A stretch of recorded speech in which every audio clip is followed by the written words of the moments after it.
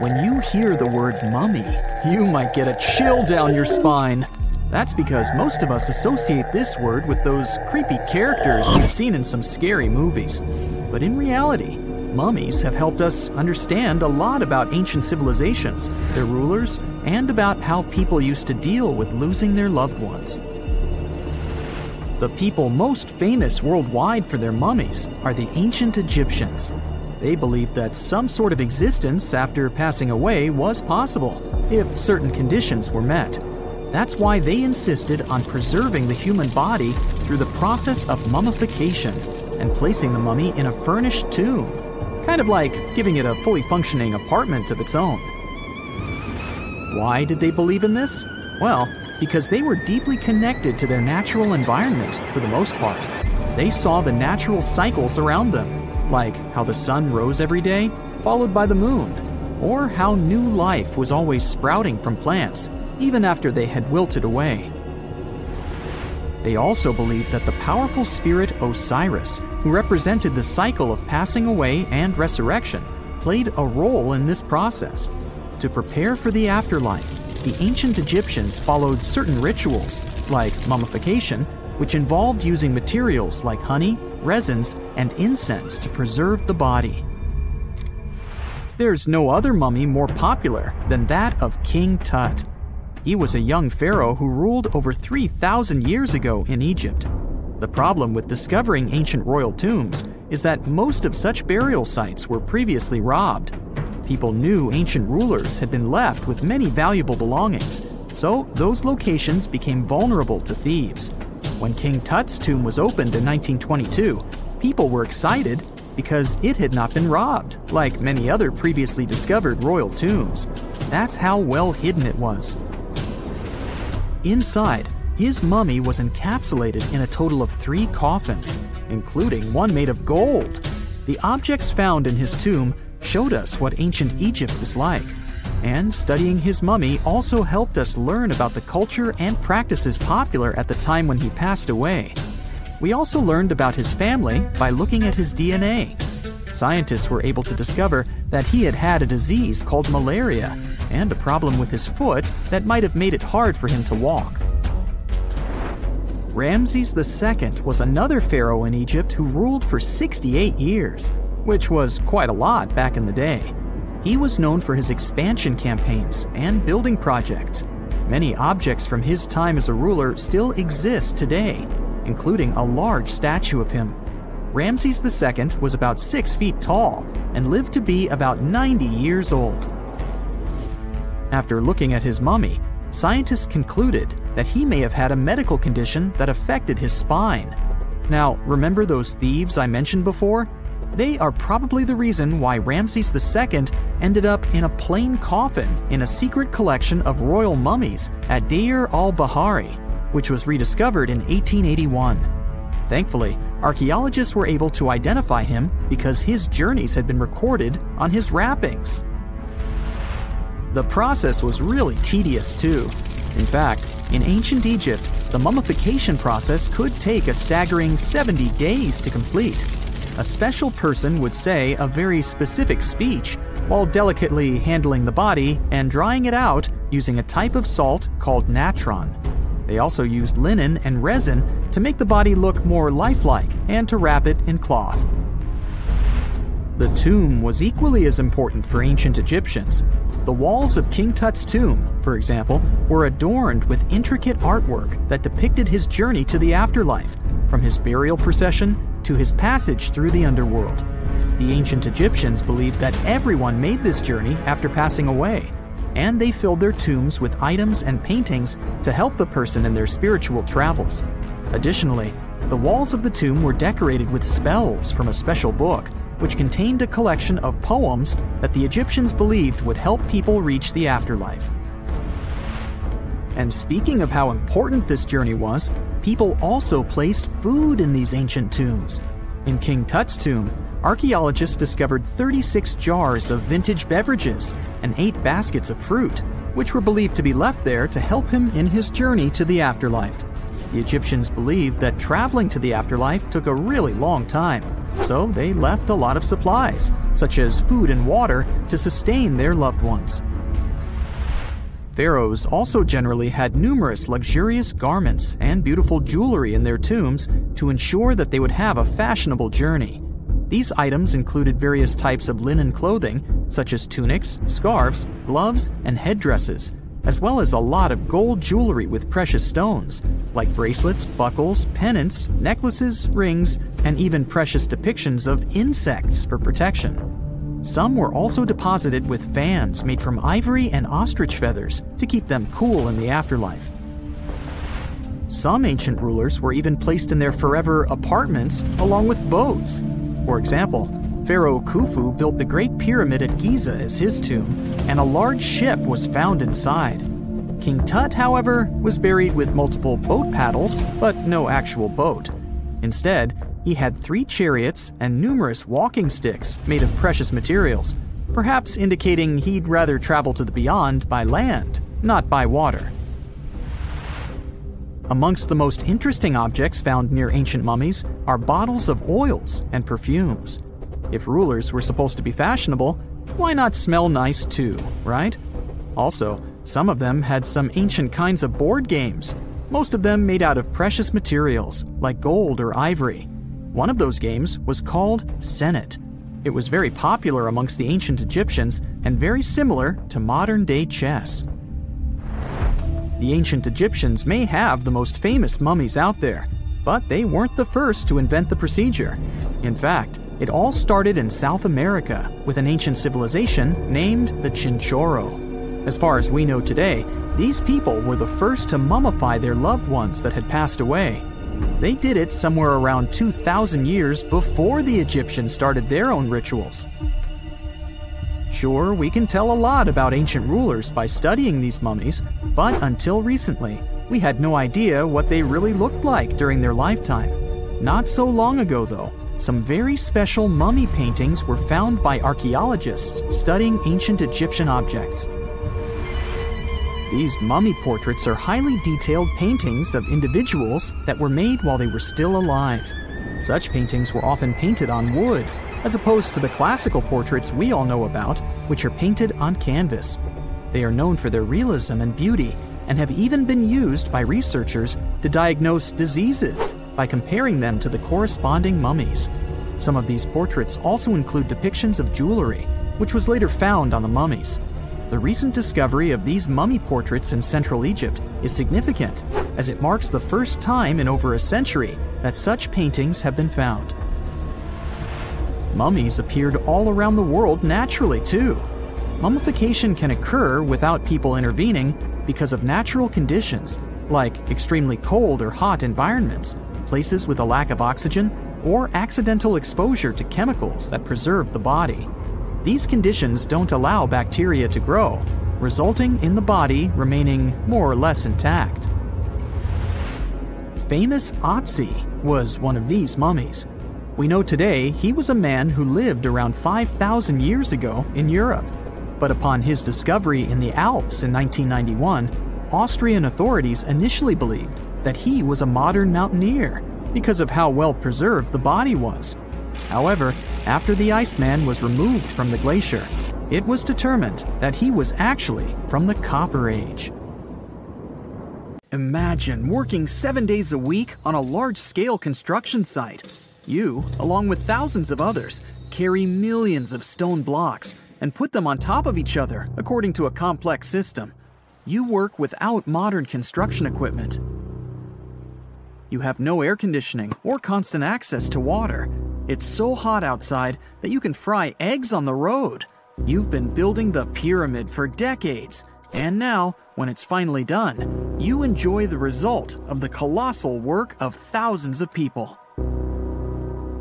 You're looking at a giant cultural monument of global value that will freeze in time and amaze people for tens of thousands of years. A few thousand years have passed.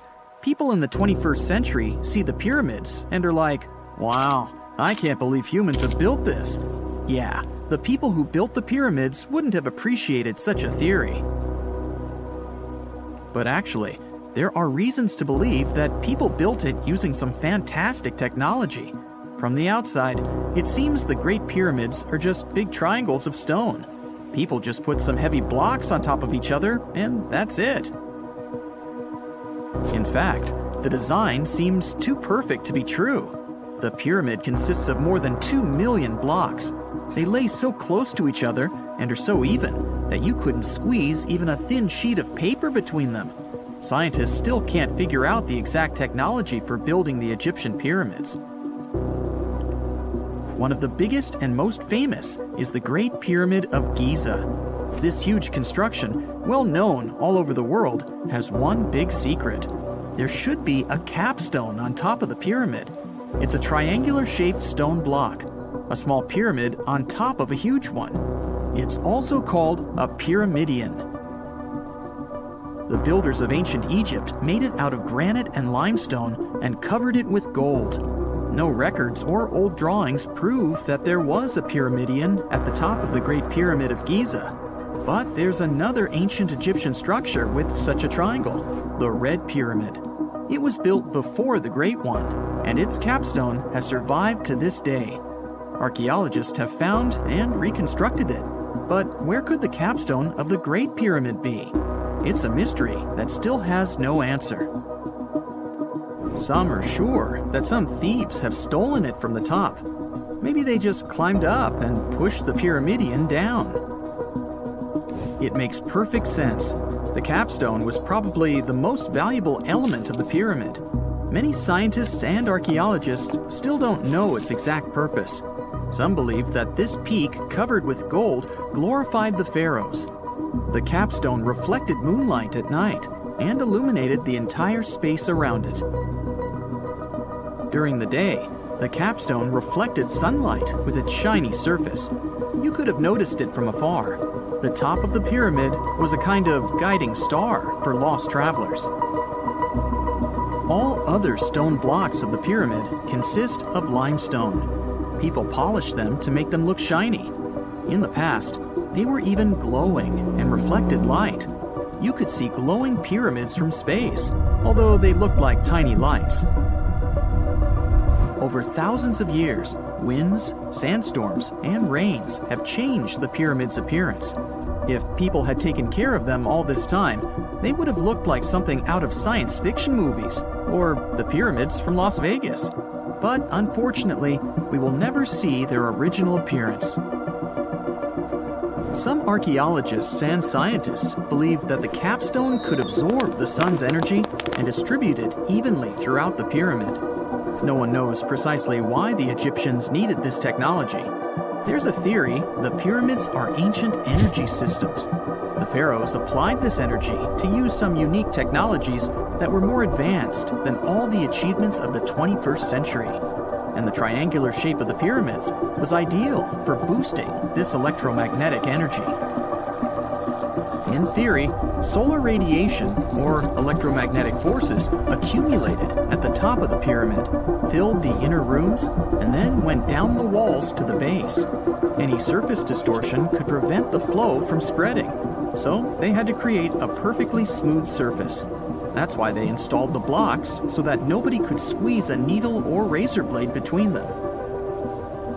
Many people believe in this theory because they built the pyramids from limestone. This material can hold energy inside itself. In the inner part, they created granite deposits to cause air ionization, that is, to create an electric charge. They also dug channels under the pyramid for water to transmit electricity. And at the top, they put a gold capstone, the best conductor of electricity. So, this is how you get a great power generator. Different cultures used similar technologies to create electricity all over the world. But these are all theories. If it had been working, humanity would have used these technologies today. There are mentions of the metal industry, chemistry, engineering, physics, mathematics, and astronomy in some ancient records. Most scientists don't believe in all these things. We know the detailed stages of the technology's development in different cultures. In the 21st century, scientists, historians, and anthropologists can track the evolution of all modern devices. If people had created some technological inventions in ancient times, the history of the world would have looked different. Perhaps all the achievements of antiquity could have been wiped off the face of the earth by global cataclysms. And it can happen to us. Just imagine how people would dig up a laptop in 5,000 years. Perhaps they wouldn't understand what kind of device it is. Another Egyptian wonder surrounded by mystery is the statue of the Sphinx. The Egyptians carved it out of a single massive piece of limestone about 4.5 thousand years ago. But scientists still don't know the exact date of its construction or who built it. People painted the Sphinx in different colors, so it looked much brighter and more vivid in the distant past. It was shining just like the Great Pyramids. Anyway, time hasn't only changed its appearance, but its name too. Initially, the Egyptians called it Hora-Mekhet. The Greeks renamed it the Sphinx about a few hundred years after it had been built. The Sphinx emphasized the greatness of the rulers of Egypt. It also performed a symbolic function of a watchdog guarding the tomb of the pharaoh and the paths leading to it. This version sounds realistic, since archaeologists have discovered many secret entrances at the foot of the Sphinx. Perhaps these rooms and intricate tunnels lead to underground halls with treasures. And treasures don't always mean gold and jewelry. According to legends and theories, the Sphinx guards the Hall of Records, the storage of all humankind's knowledge. The information about the ancient mythical state of Atlantis could be there. You can find many detailed maps of the internal dungeons of the Sphinx on the internet. They show structures 12 stories deep under the statue. It looks like a small city filled with gold, scrolls of knowledge, and various ancient artifacts. But don't believe all these maps. These are just theories. Several thousand years have passed, but people have very little information about it. Archaeologists know that there are still many strange and exciting things about the Sphinx that are still undiscovered. Some locals are afraid to research because they believe they can awaken something terrible from the underground depths.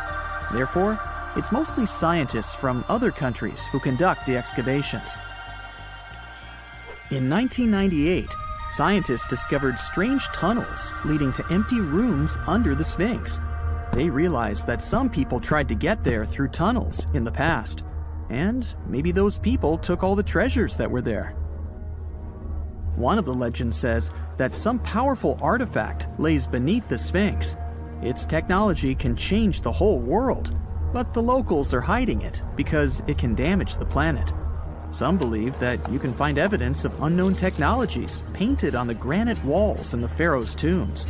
But most likely, these paintings and signs tell us the myths and legends of ancient Egypt.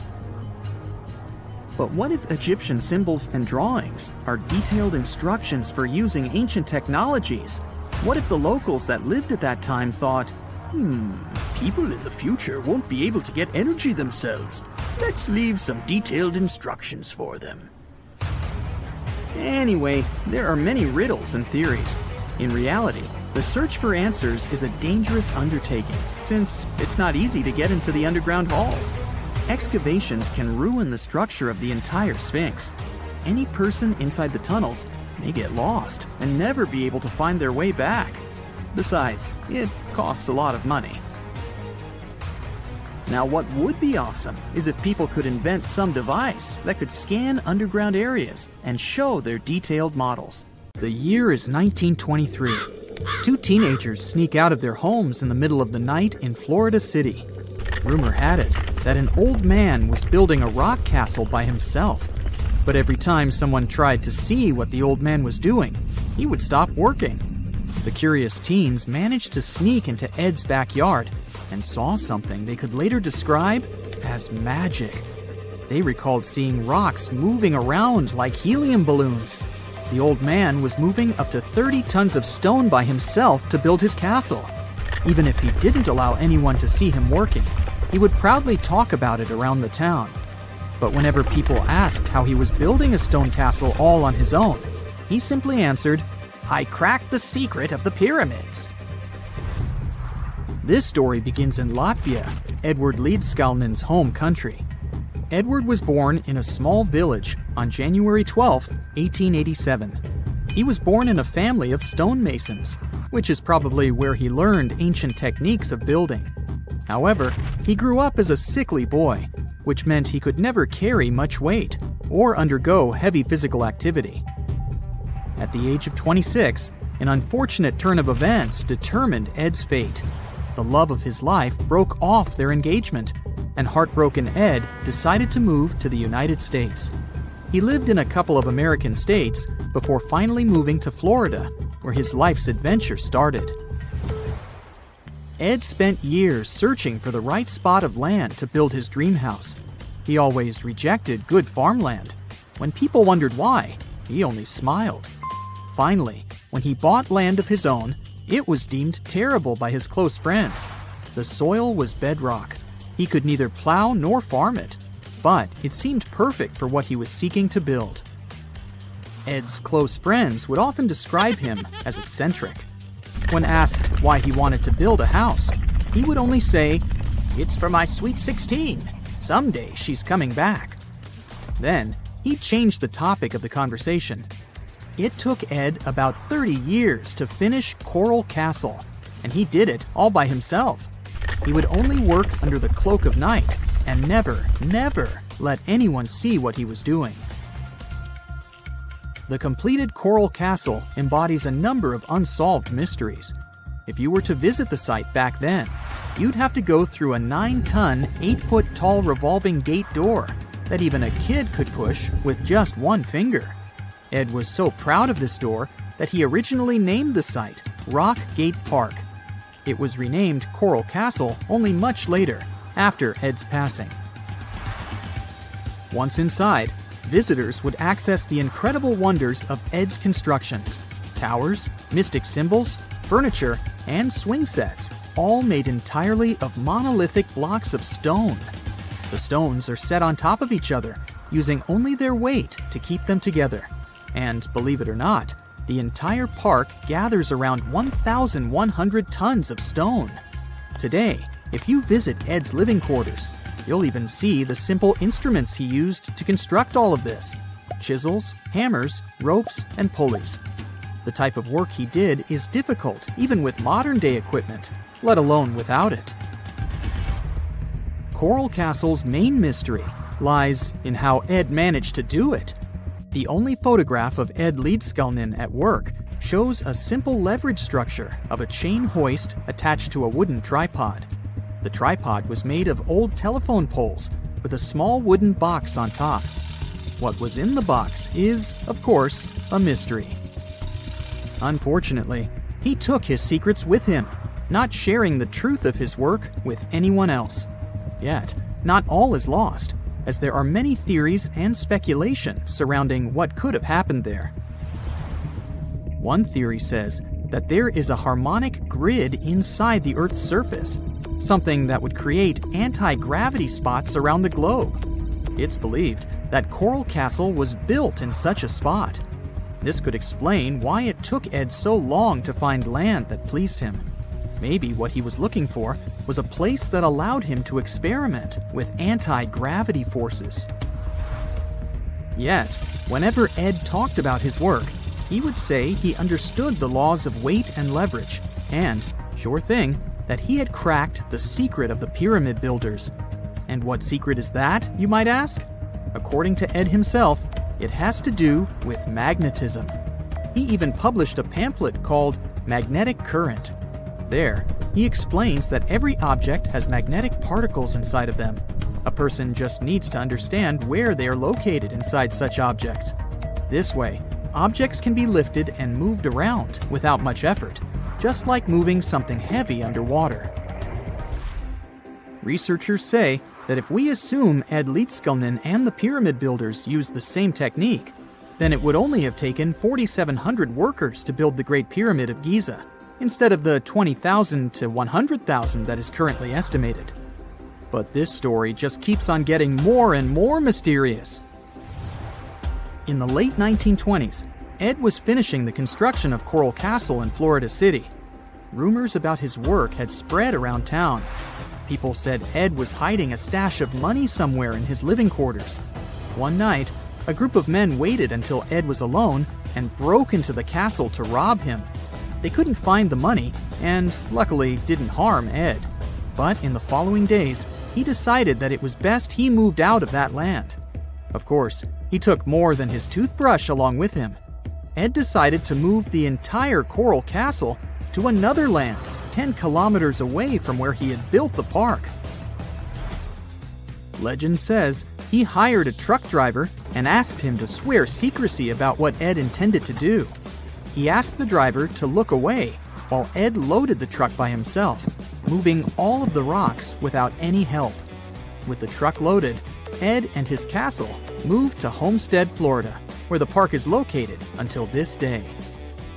In 1986, a group of engineers from Florida University was called to try to fix the park's gate entrance, the 9-ton revolving door that Ed was so proud of. They arrived with plenty of modern-day equipment, including a 20-ton crane. When the engineers took the door down, they noticed that Ed had used a strange circular stone at the bottom of the revolving door. The engineers couldn't understand how this frisbee-sized rock could withstand 9 tons of weight without breaking into pieces. They sent the rock to the geology department at the University of Florida, but the geologists simply returned the rock, saying they couldn't find a match of this rock in their databases. They couldn't determine its origin. The engineers put the 9-ton gate back into place, trying to use other techniques. At first, it didn't work without the base rock Ed had originally used. So, they had to cut the gate rock to make it work as a revolving door once again, proving that modern-day technology couldn't replicate what Ed had done single-handedly. Fast forward to 2011, and another man claimed to have cracked the code of the pyramid builders and Ed Leedskalnin himself. Wally Wallington, a retired construction worker from Lapeer County, Michigan, has managed to build using similar techniques to those used by Ed. Wallington is known for having built his personal Stonehenge in Michigan. He is said to have used simple machines, such as levers and counterweights, moving around multi-thousand-pound concrete blocks. Unlike Ed, Wallington has shared his techniques with the public. Multiple videos are showing the clever engineering he built from very simple materials. It sure is impressive. The man has moved his entire barn into another property just with the help of simple tools. However, there is no way to prove that these were the same techniques used to build Coral Castle. To this day, the secrets of Coral Castle haven't been unraveled. But hey, we can always keep trying to solve it. 2 centuries ago, a 31-year-old Frenchman stormed into his brother's office in Paris. He had only one thing to share. "I've got it!" The man was so excited that he immediately collapsed. He spent the next 5 days in bed recovering his health. Who was this mysterious person, and why was he so thrilled? Jean-François Champollion made one of the greatest scientific breakthroughs in human history. He had cracked the code of Egyptian hieroglyphs. This enabled scientists to finally unravel the secrets of this ancient civilization. They weren't able to read hieroglyphs for nearly 2,000 years. After the Romans took over Egypt, the intricate writing system slowly faded away from people's minds. The last of the hieroglyphic texts date back to the 4th century. For thousands of years, Egyptians used images to show their lives. But the knowledge of how to read these pictures was lost to modern science. The story of hieroglyphs began in 3250 before current era. That's when ancient Egyptians developed writing. Their motivation was to better organize the distribution and storage of goods. One of the earliest examples is a ceramic jar that had an inscription in black ink. There were 2 major writing systems. The first were the hieroglyphs, which literally means sacred carving. Egyptians carved hieroglyphs in stone on temples, tombs, and similar monuments for 3,000 years. They present a system of pictorial texts. A pictograph is a picture or a drawing that stands for an idea of a word. It's a precursor to the true writing as we have it today. For example, when Egyptians wanted to write ibis, they would draw a small image of the bird. Hieroglyphs can be found on walls. They were a formal way of writing. The other writing system was hieratic. Egyptians mostly used it when writing on papyrus. That's an early, thicker form of the paper we have today. It soon evolved into demotic. This improved version became the most common writing systems in ancient Egypt. Then, in the early 4th century BCE, Alexander the Great took control of Egypt. This was the time when the Greek Ptolemaic dynasty ruled the country. You've probably heard of the last ruler of this dynasty, Cleopatra. During her time, Egyptian Demotic and Greek were used side by side. The two started mixing, and by the year 100, a new language emerged, Coptic. It slowly replaced the ancient writing system. Only Egyptian priests used hieroglyphs for the next couple of centuries, and then their meaning was lost to history. But not forever. Arabs were the first who tried to solve the mystery of the hieroglyphs. Medieval travelers came across these strange symbols and wanted to understand their meaning. They consulted speakers of Coptic and translated text from Greek and Latin into Arabic to break the code of the hieroglyphs. During the Renaissance, Europeans also became fascinated with the legacy of ancient Egypt. Scholars from the Old Continent believed that hieroglyphs were a group of symbols as opposed to a written language. This was all about to change in 1799. A year earlier, Napoleon, the famous French ruler, arrived in Egypt. His subordinates constructed a fort that dated back to the 15th century. Rashid, or Rosetta, was a port town in the northeast of Egypt, near Alexandria. One section of the old fortification wall contained an interesting slab inside. The stone tablet was made of a granite-like rock. It was just 40 inches high and 30 inches wide. It contained 3 distinctive sections of text carved into it. The letters were in 3 scripts and 2 languages: hieroglyphs, Demotic, and Greek. It was a fragment of a larger ancient stela. These are upright stone slabs that are used to dedicate to a person or an event, but the one from Rosetta was damaged. 2/3 of the hieroglyphic text on the top was missing. The bottom Greek text lacked a cornerstone.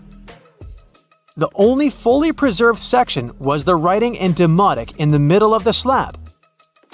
It eventually ended up in the British Museum. The scientific community was intrigued, and the race was on to decipher it. Prints and casts of the slab went out all over Europe. Scholars already knew ancient Greek, so in theory, this shouldn't have been so hard. The first people who saw the Rosetta Stone thought the process would take 2 weeks. In the end, it took 2 decades. The main issue was the fact that hieroglyphs and spoken ancient Egyptian didn't have a connection anymore. Scientists didn't know what sounds the letters on the slab corresponded to. Imagine if English disappeared 1,000 years in the future. Then someone finds a tablet with the word dog. At first, they wouldn't know how to read the word or the individual letters. Even if they figured out how to pronounce the word, they wouldn't know its meaning. This is what linguists were dealing with in the case of the Rosetta Stone. The careful study of the artifact produced another find. The texts weren't direct translations of each other. They both described the same event, but in different words. It was like you saw a movie with 2 friends, and then all 3 of you wrote different reviews about it. The original text was probably in Greek, but the translators added extra words to make it sound more Egyptian. An English physician and physicist, Thomas Young, made the first great breakthrough. He knew that the name Ptolemy appeared several times in the text based on the Greek translation. This wasn't an Egyptian name, so it was impossible to represent it with a single image. The only way to spell out this Greek name was to use symbols that sound like it when produced. This is called transliteration, and we have it today as well. This is how foreign-sounding words are written down in Chinese or some Slavic languages. Young focused on sets of hieroglyphs in oval frames. These are called cartouches. He experimented a bit but finally discovered that one of them read, Ptolemy the Great. The individual hieroglyphs that made up this name corresponded to sounds needed to produce it. This is where our mysterious man from the beginning of the video enters the picture. Champollion picked up where Young left off. He knew Coptic, so the Frenchman was able to determine what many other hieroglyphs sounded like. The eureka moment was close. It came while he was studying a cartouche from a site dedicated to Ramses II. It had 4 symbols. The last 2 were the same. He determined this was the sound S. The first symbol was the sun. This is Ra or Re in Coptic. So the cartouche read Ra something SS. Can you already guess the name? Of course, it's Ramses. This breakthrough finally cracked the code. Ancient Egyptian wasn't a mishmash of cool-looking images. It was a phonetic language that Jean-François Champollion discovered in September of 1822. The stone slab is today known as the Decree of Memphis. The Egyptian Council issued it in this city in the year 196 before current era. In it, they expressed their loyalty to the pharaoh. They erected identical stelae in temples all across Egypt. The Rosetta Stone was just one copy of them, but its content is less important than the fact that Champollion's translation gave these ancient peoples their voice again. During the 1800s, European scholars didn't think that the Egyptian civilization was much older than classical Greek or Roman. Now that scientists could read hieroglyphs, a whole new chapter of human history opened. One of the most famous finds in the history of archaeology happened in 1922. That's when the British archaeologist Howard Carter discovered the tomb of Pharaoh Tutankhamun in Egypt's Valley of the Kings. The whole world admired King Tut's golden mask. But without Champollion's pioneering work, it would be impossible to know who its owner was. The young pharaoh's cartouche is phonetic. For instance, you pronounce the pictograph of a chick as the vowel U. The symbol for the key of life is an ankh, and there is a shepherd's crook in the end. It symbolizes the word ruler.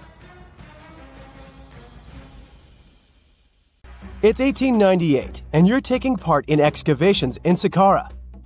This place, not far away from Cairo, is full of ancient tombs and pyramids. You're in your Indiana Jones mood and hope to find something really phenomenal to become famous. Gold, manuscripts, treasure maps, mummies of famous pharaohs. Wait, a wooden bird? You're really disappointed as it looks like a regular toy.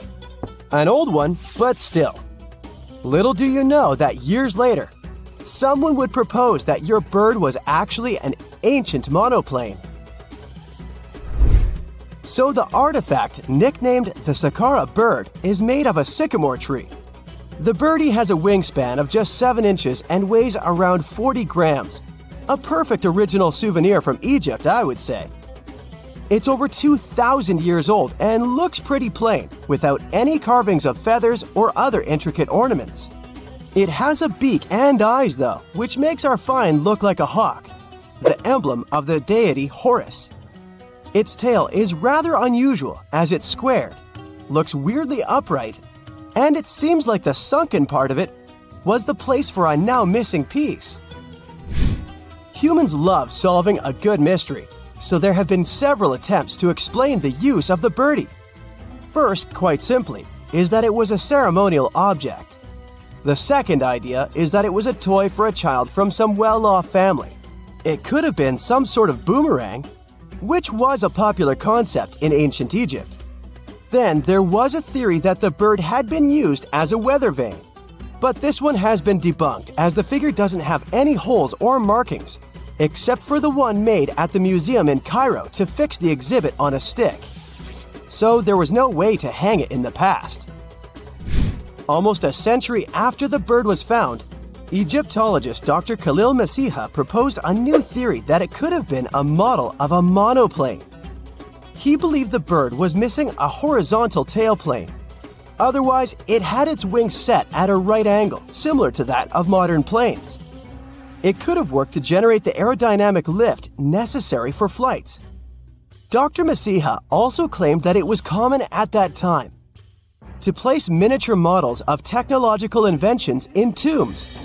So, did the ancient Egyptians really invent the plane in 200 BCE? That would make the Wright brothers, who are considered the inventors of aviation, really upset. They made one of their first flights only in 1903.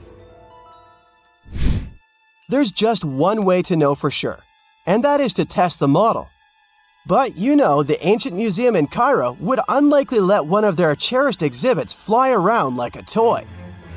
That's why glider designer Martin Gregory built a similar model, this time of balsa wood, and concluded that even with the missing tailplane, the plane wasn't much of a flyer. Case solved? Not really. This didn't sound convincing enough to the History Channel, so they invited an aerodynamics expert to build another replica of the bird. He tested it in weather conditions similar to those in Egypt and was impressed with the little plane's abilities. So, if they did invent the prototype of a plane back in the times of pharaohs, it would be a good example of an oopart. That's an out-of-place artifact, an object that's way ahead of its time in terms of technology or history. And the Saqqara bird isn't the only example of such a revolutionary concept. In 1901, a group of divers retrieved the Antikythera mechanism from an underwater shipwreck near the Greek island of Antikythera. It's been dubbed the world's first analog computer, and it's currently dated around 100 BCE. The bronze mechanism could tell the position of the sun, moon, planets, and stars, as well as the lunar phase, the dates of upcoming solar eclipses, and even the speed at which the moon moves through the sky. No one's sure who used it and how or where it was made, but it's obvious that it's extremely precise and way too advanced for its time. The first flushing toilets in the world were invented in the middle of the 20th century. Just kidding. The ancient Minoans on the Mediterranean island of Crete and the Indus Valley civilization both came up with this brilliant invention at the same time, around 4,000 years ago. The plumbing and sanitation were so well done that no one managed to design anything better until 2,000 years later. One ancient Minoan lavatory was discovered at the Palace of Knossos. It looks like it had a wooden seat set over a tunnel that directed water from a rooftop reservoir to an underground sewer. Other varieties got water from jugs. Only the super rich people could afford all this glory. So if you wanted to shop for real estate back then, the flushing toilet would be a telltale sign you were in the rich neighborhood. Automated doors became a cool, seemingly new invention back in 1931. But the technology behind them is actually much older. Think the 1st century CE old. Mathematician and engineer Heron of Alexandria came up with a hydraulic system to open and close temple doors. To bring it into action, you need to light a fire to produce heat. There was a brass pot under the fire, half filled with water. The inventor connected the brass pot to containers that acted as weights. When the fire was burning, the water moved into the containers. They went down and pulled the ropes. It was nothing like a supermarket door that opens in front of you before you even have time to think. Heron's door took hours to open, and there was no way to stop the process. That's why they only opened the doors once a day before people entered the temple, to add some mysticism at the temple during ceremonies. Spooky. Looks like the first ever battery was invented in Baghdad around 2,000 years ago. A German archaeologist found this oval-shaped clay jar in 1938. Scientists are still not sure what purpose it served and who exactly invented it, There is a theory that it was used for electroplating objects with precious metals. When they filled it with a weak acid like vinegar, the battery produced around 1 volt of electricity.